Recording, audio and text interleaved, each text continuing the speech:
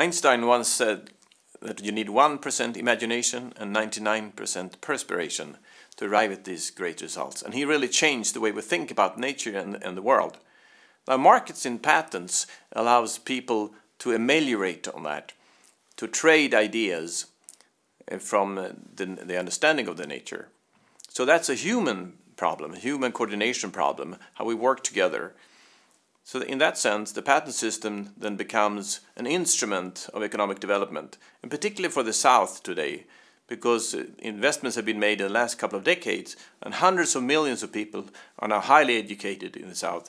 We just need the mechanisms to make this exchange possible. So in this talk, I will talk about two studies. One is about an experiment on coordination between inventors and innovators, and it shows how the willingness of people develop and how you can find the right and the most efficient technology. That the result of that is that it's basically only the largest nations who can afford to invest in all these projects simultaneously that you need to arrive at the best technology, and all the others have to cooperate.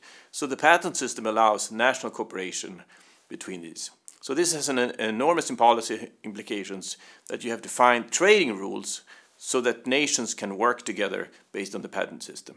So the second study is an empirical study of companies, and the discussion there is to how you overcome the uncertainty that is involved in trading patents, which is a very complicated problem because you don't know what's going to be invented tomorrow, and if your adversary becomes your friend or your friend becomes your adversary, you have to solve these problems.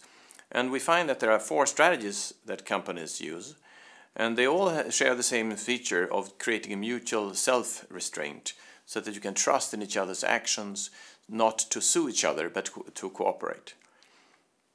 And we need to understand these 4 strategies better, what really motivates people to go from one to the other, so we can promote policies which favor exchange, not exclusion or just staying on your own side. So these 2 talks then and articles, they will hopefully shift then the incentives of investment from just more of producing more invention of the same to something of the new, so that we have more innovations, and particularly we're interested in the promising innovations and inventions that comes from the South. Thank you.